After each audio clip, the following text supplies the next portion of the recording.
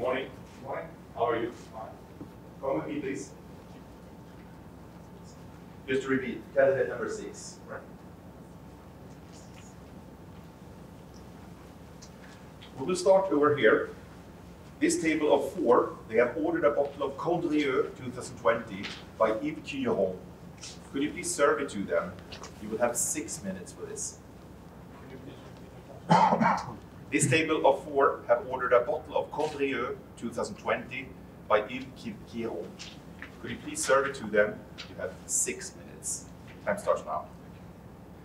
Hello, my name is Jakub. I'll be your sommelier, and I'm happy to open for you a bottle you choose. It's a Condrieu from Yves Cuilleron 2020. I would like to ask you, who will taste the wine? I will taste it. You're responsible. Thank you. Let me prepare the stuff, please.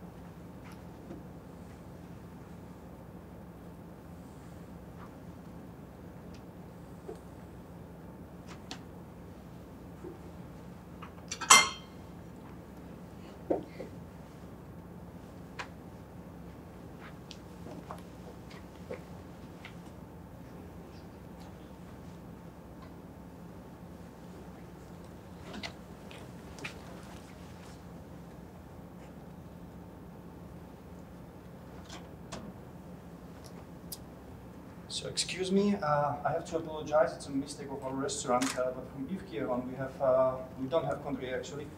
There are Marsanne varieties. There are white wines from the Northern Rhone as well, but a bit different than Viognier, of course. Or we have also the Red Syrah there. So if I could suggest one of those, I would be very happy. Of course, it will be some gift from the kitchen that we probably forgot to order it. It could happen now at the peak season, so I'm so sorry for that. So would you like to? I will follow your recommendation. Okay, perfect.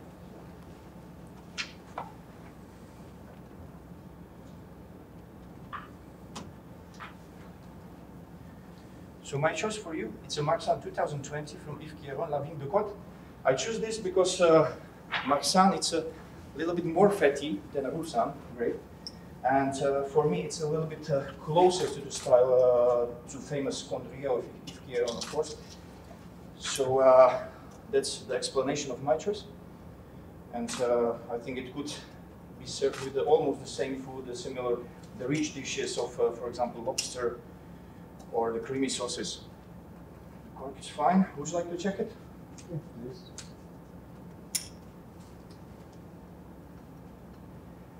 Here we are. I will check the wine if it's fine, but the cork looks gorgeous. It's excellent. It's a beautiful, very vivid. There is the richness I was speaking about. There is a fresh acidity, so the wine is not dull. It's very about the peachy tones, tangerines. I think that's the Marsanne that should be.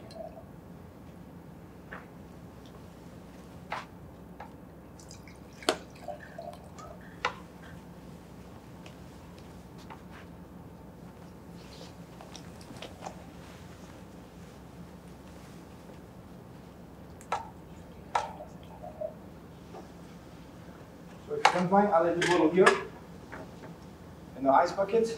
I'll remove my stuff.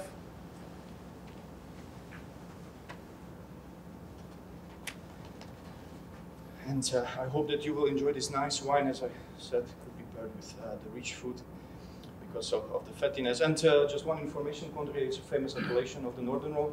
This one, it's actually not because Yves Cuilleron is made it in the Northern Rhone, but Marsanne Roussanne is not allowed to be put into Condrieu and the vineyards on the, let's say, outskirts of this area. Would you like to keep the cork on the table, sir? As you wish, yes. So, well, you're happy because we choose one of the best wines on our wine list. Yves Cuilleron, it's really a famous stuff. So yeah, it's every time nice to start a lunch with so nice bottle like this. And if you want to continue, we have the Syrah there, so that could be nice step. So it's up to you. And I will be happy to help you and to assist you with any of your choice. Thank you very much.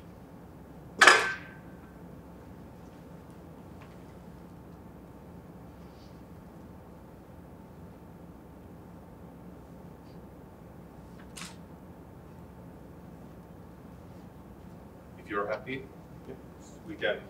we can move on. Yeah. Okay. If you're happy, we're happy. Please come over here. Have some water if you want to. So for the next task, we would like you to make a full organoleptic tasting of this wine. You will have 4 minutes for this. Please make a full organoleptic tasting of this wine. You have 4 minutes. Time starts now.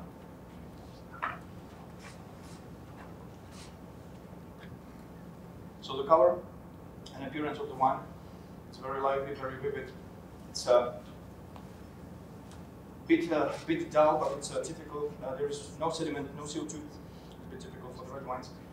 It's a high intensity of the red ink color with a very thin ruby rim, so it looks that the wine is very youthful because of the color, and the viscosity should be judged as for sure a high, and it's a bit stained in the glass. In aroma, the wine is clean, in appearance it's clean. In the aroma it's clean, sorry. It's medium plus in intensity of the aroma. It's also very vivid, very youthful. It's very fresh, very straightforward, so it looks that it's, there is yacht. And the dominant tones, we can feel a lot of ripe black cherries, a lot of ripe plums.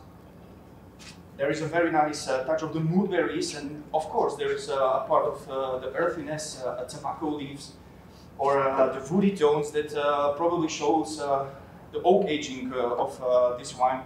It should be up to 3 years of age. It's a very nice, intensive aroma, very elegant. On the palate, the wine is clean. It's bone dry. There is no residual sugar. It's medium plus in acidity. It's very fresh for the red wine. And there is also medium plus of the tannins. They are very ripe, very pleasant, but they are. You can feel them on the back of the tongue. The wine is a little bit warmer in a character, so I think we are in a bit higher alcohol, could be around 13.5%, and it has a very nice full body, which is supported by the great structure of minerality and tannins that makes for this wine a very, very long aftertaste. I think it's a great balanced wine of superior quality. And also in the palate we have a lot of those smoky, oaky, woody, leathery tones. So palate confirms the nose, it was oak aged. But the main character, it's more about ripe black currant, ripe blackberries. There is a bit of plummy jam, and also there is a touch of the sour cherries on the end. I think because of those characteristics, we are in a old world wine. We are on a wine which comes from the maritime or Atlantic climate, a little bit warmer. We are in a wine that was oak aged and it's up to 3 years of age. And I think we are thinking about the Cuvée. There is not so many single varietal tones, so it could be a Cabernet Sauvignon Merlot blend from Bordeaux, or could be a Sangiovese blend from Tuscany, like super Tuscan stuff. My final conclusion for this wine: we are in Bordeaux. This is a 2017 vintage. This is Cru Classé from Médoc, and this is from Moulis and Listrac area, and I think this is a Chateau La Lagune, so the wine based on the Cabernet Sauvignon with a little bit of the Merlot.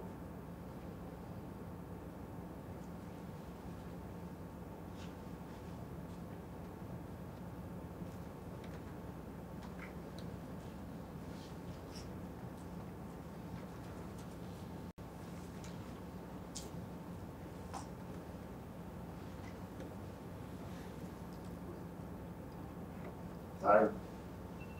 Thank you very much. Now we would like you, ready? Now we would like you to advise your manager, Mr. Poussier, whether you would buy this wine or not, and why. You have 1 minute for this. I would like to convince you to buy the wine because Bordeaux, it's a famous area, it has a famous name, and I think a lot of people still asking for Bordeaux, even they don't know about the wine, but the name is very, very powerful. This is an exceptionality for me because Chateau La Lagune, it's in the spotlight in Moulis district. A lot of chateaus are in Pauillac, in Margos, and Vienne. But Country Placet from Moulis and district, there are just a few, and La Lagune, it's like a superstar of it.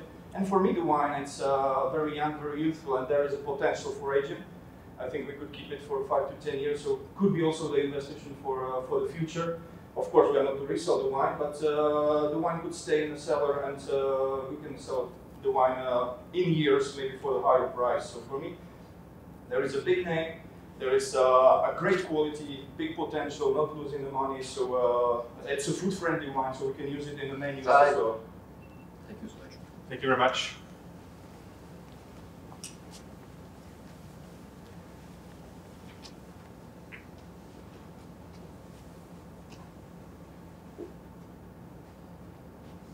Now, we would like you to identify these 4 sparkling wines and name the method of production for each one.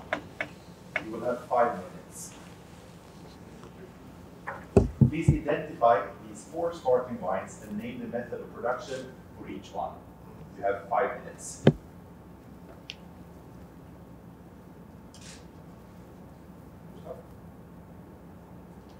Yes, start. Wine number 1, it's made from a glera. This is a Prosecco, it's a Charmat method, around 3 months on the yeast in stainless steel tanks.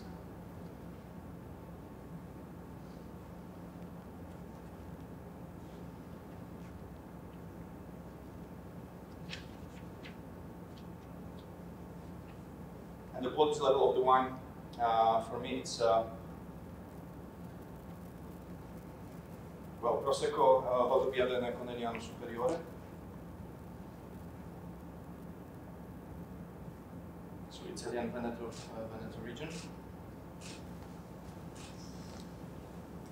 Well, wine number 2, it's from Bracchetto variety. The wine comes from Piemonte, and it's a DOCG Bracchetto d'Acqui. It's a sweet sparkling wine. And it's made by Method Ancestral. Both wines, like Prosecco, like Bracchetto d'Acqui. Prosecco is a non-vintage, Bracchetto d'Acqui could be some young vintage, like 2020.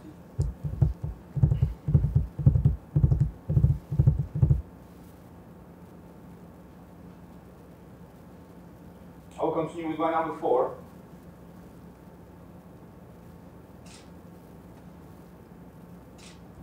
Wine number 4 was made by traditional method champenoise. And I think this is a blend of Chardonnay, Pinot Noir, Meunier. It was aged on the lees in a bottle for a nice period, probably let's say 4 years. And this is a non-vintage champagne.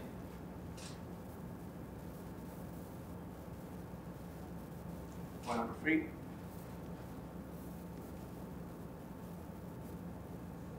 Wine number 3, it's also traditional method, sparkling production. It's a little bit more ripe than the champagne. So probably we are here in the Cava region. This is extra brut wine. The champagne was brut. This is an extra brut Cava made from Macabeo and Xarel-lo grape. It was 18 months on the lease, probably traditional method, and comes from Penedès area.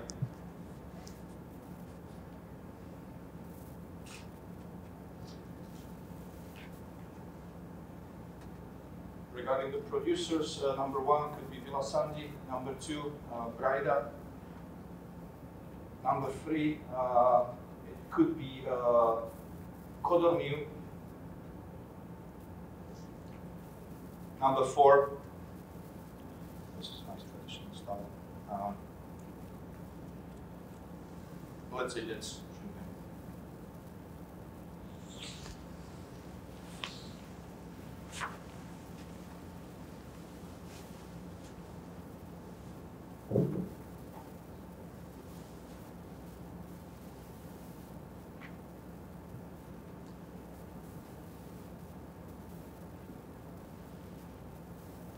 Very happy. Thank you very much.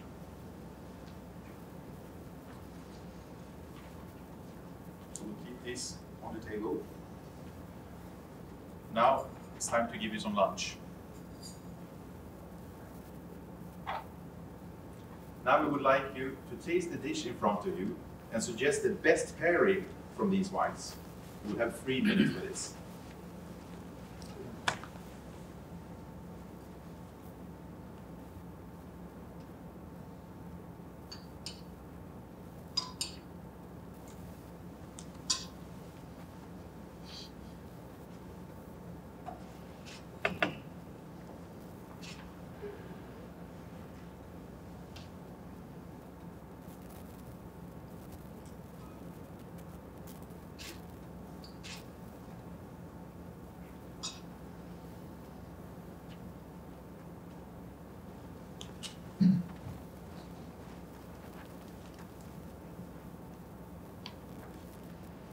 So with this quite rustical dish, zucchini with beans, my suggestion will be the wine number 3. I said about this wine that it's cava. The reason it's very easy. I think the zucchini and the beans, they are a bit fatty on its terms, and they need a richer taste of the wine to compare it. But of course, also they don't need any sweetness or a very intensive flavor, like very sharp acidity, because they destroy it. And for me, the wine number 3 perfectly supported. When you taste it and after drink the wine, what comes back, it's a very pleasant taste, a very pleasant combination of those beans and a bit of nuttiness of the cava wine, and together it works very nice. So for me, wine number 3, it's the wine that works the most. I didn't try number 1, number 2, because I think number 2 is a bit for different dishes with the residual sugar, and number 1, it's very light to be served with, and from 3 and 4 I prefer number 3, because it's maybe also thanks to the age of the wine, it's more rounded, it's more matured, and it fits to the bit earthy taste of the beans with the zucchini. So a friend of mine said that exceptional dishes has to be paired with the exceptional wines, but I think sometimes also rustical dishes to be paired with the exceptional wines. So I want to try this very nice number 3. Yeah.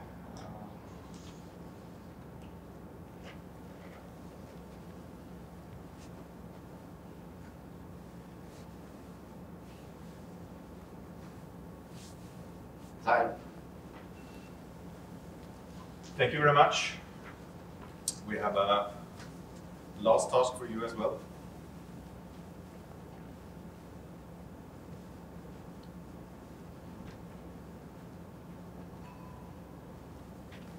Now we would like you to identify these 3 beverages. You will have 2 minutes for this.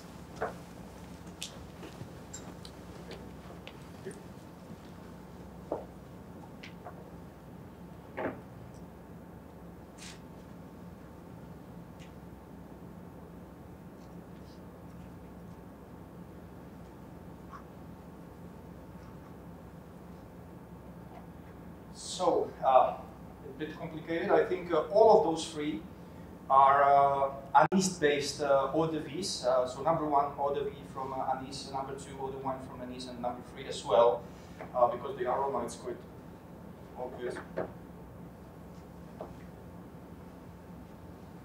With with the beverage number 1, I think there is a bit sweetness as well.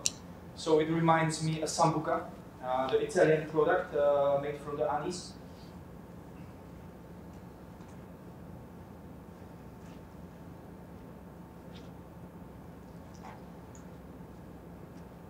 Well, product number 2, it's a bit higher in alcohol.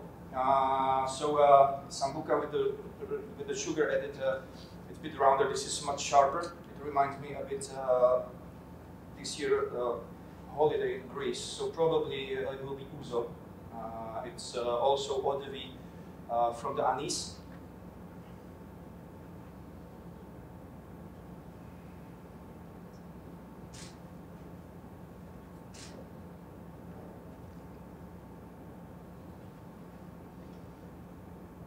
Well, number 3, it's a liqueur, more than eau de vie, because there is a very high sugar, much more than 100 grams. So for sure, this is not the eau de vie, this is a liqueur. But the raw material, it's as well anise.